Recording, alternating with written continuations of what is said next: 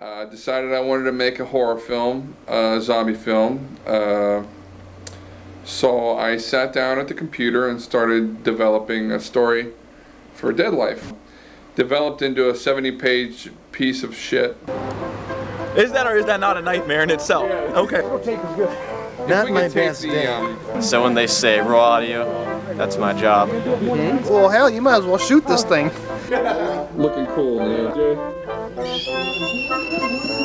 And you put a pentagram on my ass, Mr. Churchgoer. I haven't been to church in 3 months. I'm not doing this stuff, buddy.